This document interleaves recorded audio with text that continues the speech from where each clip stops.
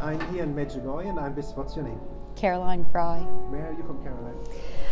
I'm originally from Church Point, Louisiana, but I moved to Morganza in 2020. And why did you come to Medjugorje?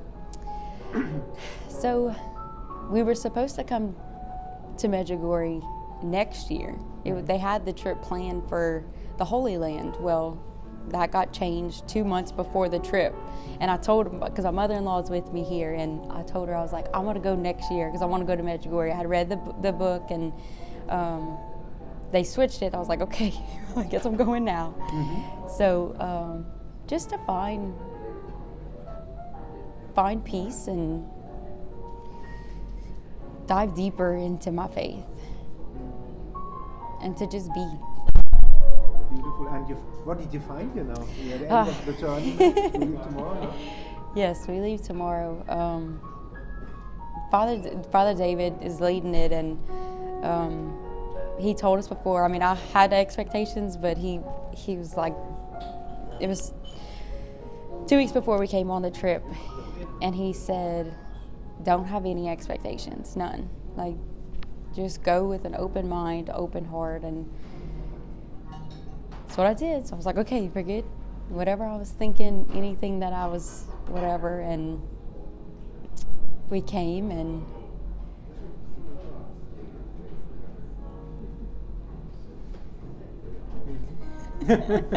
You were touched, I see. Oh, no. Something happened?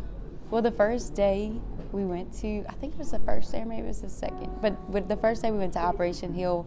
Before, I was like, okay, I went to confession before we started walking up, or while we were walking up, so I got to do that first, just lay it all down, get it all out, and we went up. That was probably the most peaceful, amazing experience, just being up there and just seeing her there and just knowing that she is there.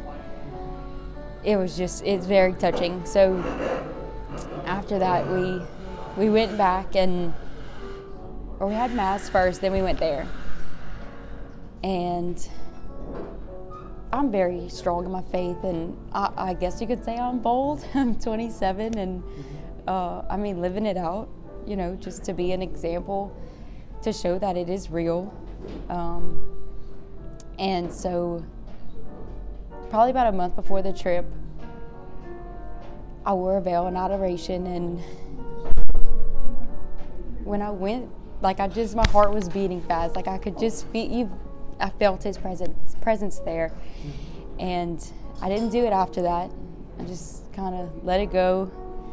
And then I brought the veil here the first day for Mass. I didn't wear it, and I bawled after adoration, after communion. So the next day I was like, I have to wear the veil. We were drinking a bottle of wine outside and talking with a friend, and I was like, I have to wear it. So I wore it, and of course I get asked to read. So I had to go up wearing the veil, the first time I ever wore it in Mass. That was said in front of however many people, because it was live. And so after that, Father David came up to me after Mass and was like, I had a prayer that it just spoke to me, that I was supposed to tell you to wear the veil in Mass. And he said, I walked up to read, he saw me, and it was like, whoa, you wore it. So he told me that, and then we were going to another place to visit, and a lady came up to me, and she was just saying how beautiful it was to see you wear the veil. And we're struggling with infertility right now, and so it just, it's a human desire to have a child and all of that. So she came up and she said it was so beautiful to see you wear the veil, and she talked about how on the altar the chalice is covered with a veil because it brings life. And so she said you bring life because you're wearing a veil. And I just couldn't help. Father Dave was next to me, and I just started crying. He just wrapped me in his arms, and that was truly powerful for me. Because it just, I felt like I know, and like coming here too, like before anything, I mean, that's been my prayer for however long, and I just wanted to come with, I had expectations, and then it changed, and I just wanted to come with thankfulness for where I am, who I am, and to be on this journey with all these other people that, you know, are so in love with the same thing, the same one. And it really just opened my eyes. So I wanted to come with complete just thankfulness for whatever he has planned for me. And that just confirmed that Mary has interceded for me and that Jesus has heard my prayer, because I was like, I feel guilty for continuing to pray for the same thing because I have such a strong desire for it. Like, that's all I want in my heart, is to bring life to the world and just to pour my heart into someone else, to be able to spread it to other people.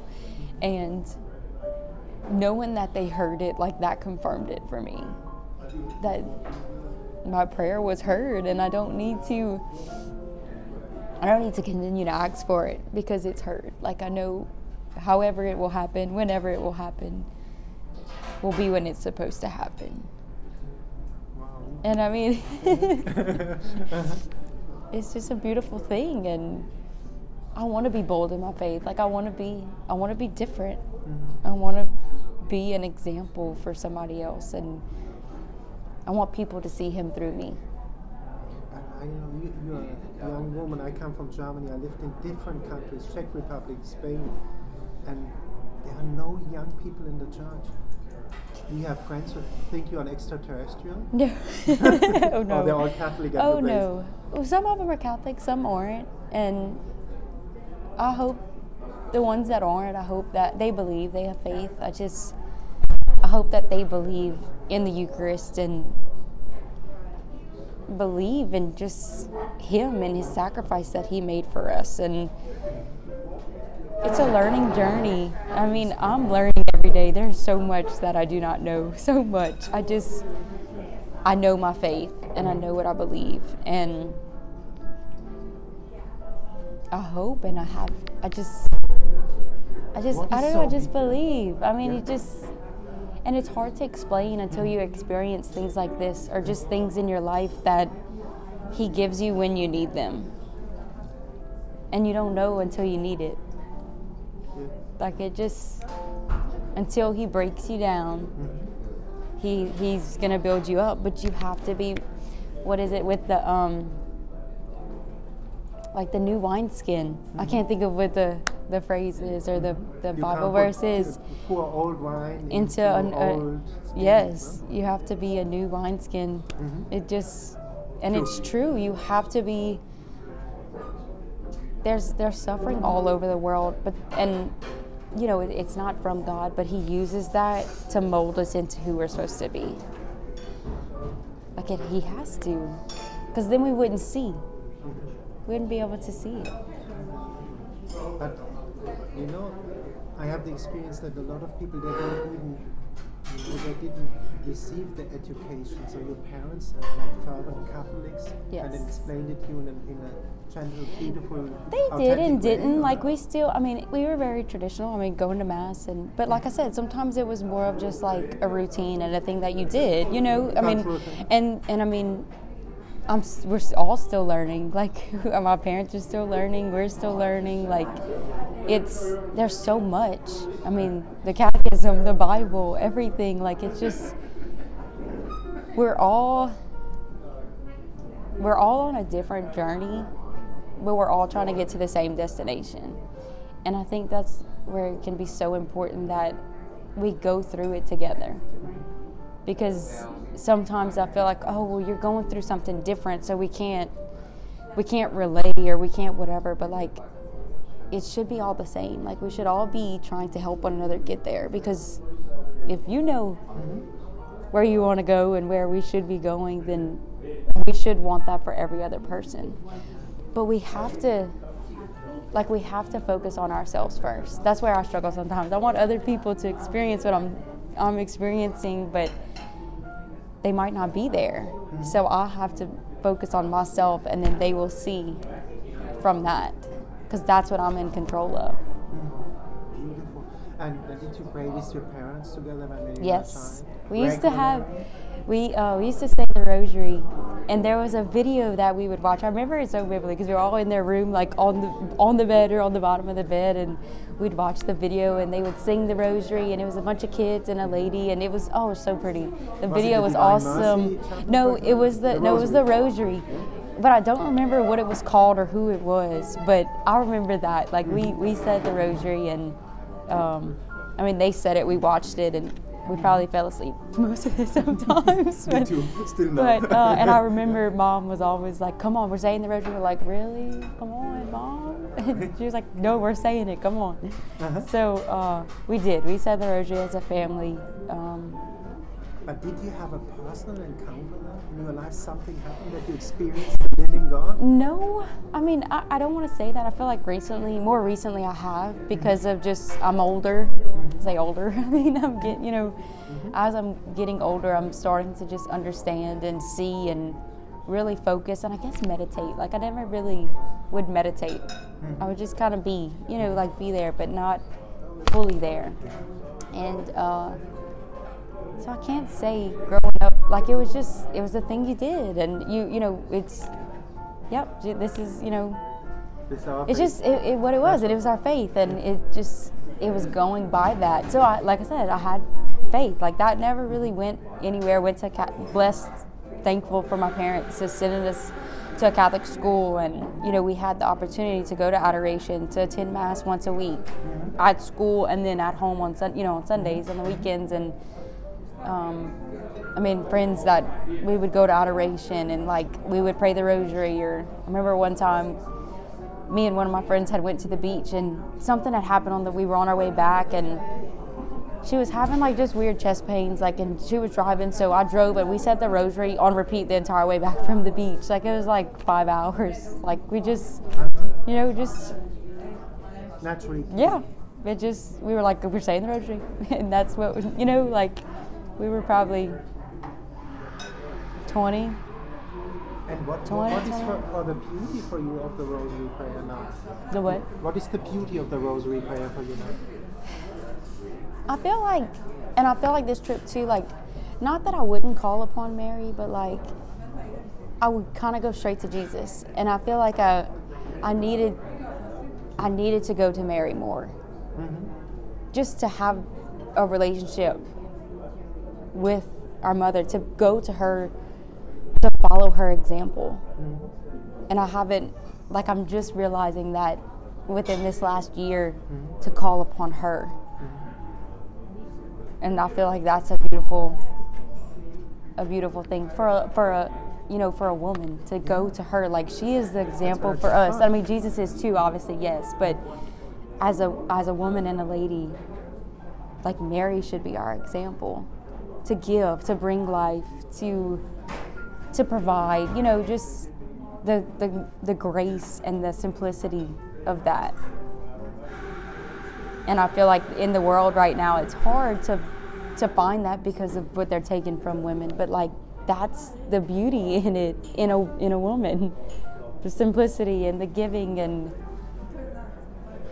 I don't want to get away from that for my kids, and for younger ladies and women to see that. I feel like it's important to not get away from her role that she has for every woman. It's a role model for us, no? For yeah. our Protestant friends. Yes. It's a role model. Yes. Yes. Wow. To look up to. Yeah, and the confession for you. What would you tell young people? What is so beautiful about confession? Leaving it, letting it all go. Know that when you let go and give it up, that it's forgiven. No matter how far, how bad you think it is, like, in the instant of the priest blessing you, I'll say the priest, Jesus blessing you, it's completely forgiven. It was then and it is now and it is in the future. I am who I am, always the same. And no matter what sin it is, like if I do it tomorrow, it's already forgiven. But you have to be able to be aware to say you want that forgiveness and ask for it, because he's not going to give it to you unless you don't want it. Like, he doesn't force us into anything, which I think helps us so much, because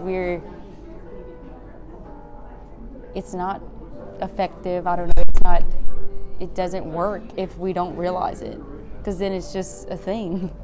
And it's not just a thing. Like, we need to know what we're doing is wrong to be forgiven. If I may ask, how did you gain all that knowledge? I don't know. I don't know. Just are you trying. interested? You read the Bible, what Our Lady says? You read the Bible, actually, Father David asked me to read a Bible study this year, so it's kind of helping me, because I didn't really. I have one of my second grade teachers. We had all bought Bibles, and we probably read Genesis and Exodus, and then we kind of stopped, because it was a lot, and then trying to get together and read it together, and make all of these marks and stay on the same page. And I wasn't the best in school. Like, I was not, and it's hard for me to. I'm a hands-on person, and so that's a big book. So it was hard. It's hard for me to sit down and read and get, there's some people that take one verse and can talk about it for an hour. I can't do that. I can't. So over time, I feel like I'm getting better and better, or learning more and more, but I have not read the full Bible yet. I want to. I'm trying to listen to the Bible in a year to get it finished, and I haven't listened to it while I'm here, because I've been praying so much. But you love to pray. Yes. You feel as well that you get answer, you get a connection to Christ through prayer. That's like a personal conversation. How would you describe prayer? Yes. Just a conversation without me talking a lot. A lot of times I'm like, okay, I have to stop talking, because I can talk. I talk a lot, but I'm trying to be still. Just be still and be there. I don't know who said this, but we're human beings. We're supposed to be. We're not supposed to do. We're not supposed to fix. We're supposed to be. And I struggle with that, because I want to help. I want to be there for people. Just to do what I can to help. But we're not supposed to. We're supposed to pray. We're supposed to. That's what Mary asks. That's what Jesus asks of us. So it's difficult, but.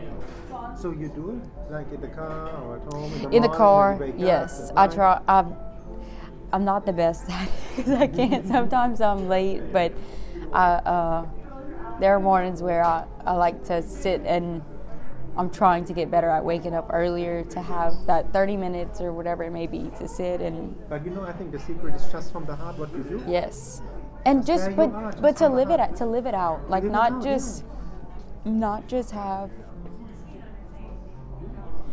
A routine. I'm going to pray the rosary every day. To really feel what you're doing, and then to live it out in having a conversation, talking, smiling with someone passing by. That's a prayer too. And I think we're so far in this, it's like a structured prayer. That's what we think prayer is. And it's not. It should be our entire lives. It should be every day in everything that we do. And then you gain the knowledge, because you will get the inspiration. Yes. The Holy Spirit will talk. Because He gives you what you need when you need it. You have a spiritual director? I don't. I don't know. I kind of just. Yeah, you got a director. Yeah, I have a director. I see. I have a lot of friends, which a lot of times I think it's more of just meditating, thinking. I probably think too much too, but. Father David, I guess, but I don't know. I don't really. I mean, friends and just You just live? yeah, Authentically, just no? trust. And if I need to go sit and cry or whatever I need to do, like that's a learning, patient. I don't know. It just. You see yourself as well that you get more peaceful when you pray, "Thy will be done in my life." Yes, that's a beautiful song. Thy will be done. That's a good song. Is it for you? There was to let go, like to give up whatever. Like I mean, surrender. Like just to let it. His will be done, because it's gonna happen anyway, but it won't happen in His grace unless we surrender to it. Because if not, it's not right. You're not allowing it to happen. You're fighting it. They said it in Mass today. Like sometimes we reject His grace. I'm like, whoa! I don't want to do that. I don't want to reject His grace, please. Yeah, that's the struggle we all have. Yes. We want to do it our will. Yes. And then there's to open up completely. And then you try to convince yourself that it's His will when it's really not. Yeah. And what would you tell people? You are married, you found your partner. Here in Medjugorje, a lot of people look to find their vocation, their partner. What would you tell them out of your experience? How do you find the right partner? Patience. Patience again? Just trust. Let go. Like, He will provide, no matter what. And it will be when you least expect it. Because I was so not. I was like, I'm done. No more. Like, I'm done. But pray about it. Like, he will answer your prayers. He knows and He hears and He will answer. But He will provide. And you'll know. It won't be. My mom always she was like, it's not going to be this sign. He's the one. I was like, I know, but I'm going to know. And you'll know.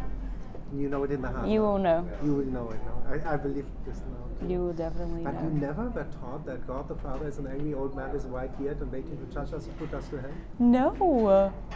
No, He's so merciful. So tell a bit about it.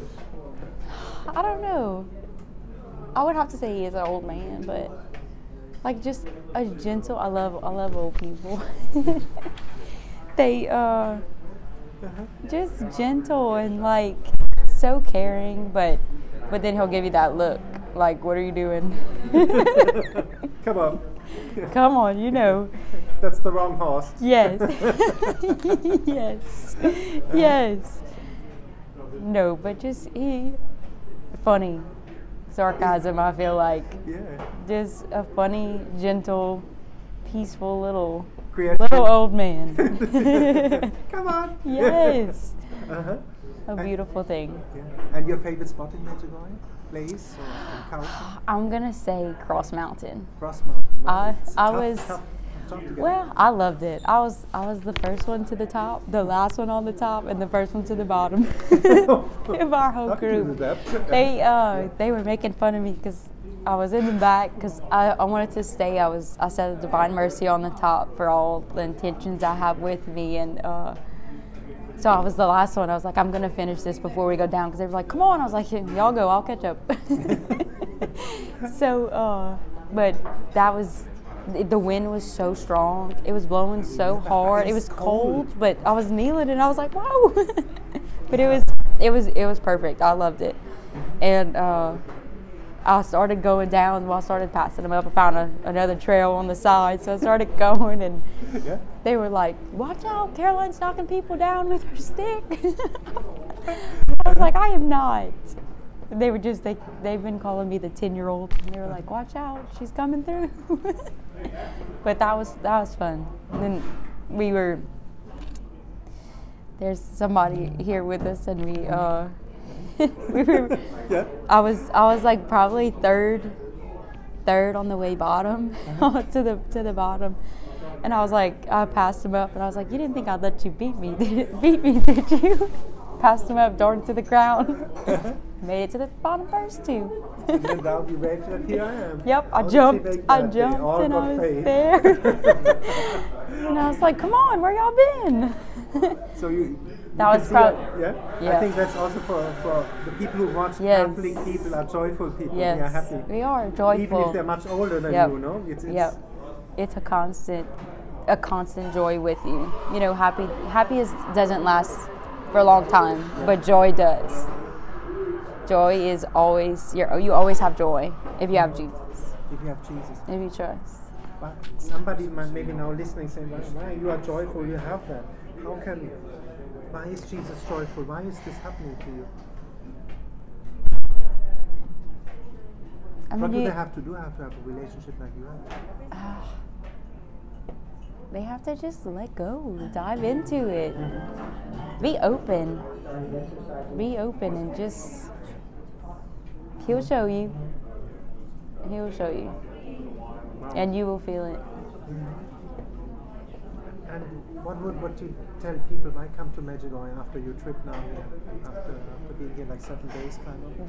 Before we came, they told us that the pilgrimage started before we came. And I feel like it did. And then now we're here. And I feel like it started here. But then they also said it will start when you get home. And I think that's just all true because our whole life is a pilgrimage. It really is. And it's how you go about it and how you approach it, how you accept it. I think how you accept it is really important. Because if you're not willing to be open, you can't receive it. So I've received grace.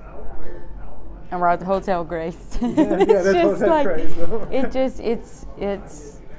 something to. I mean, you can't explain it. Everybody has their own experience of it, and they have to experience for themselves. But they have to be willing to experience it. They have to be open to it. What can I say? Thank you for that beautiful interview. Oh, thank you.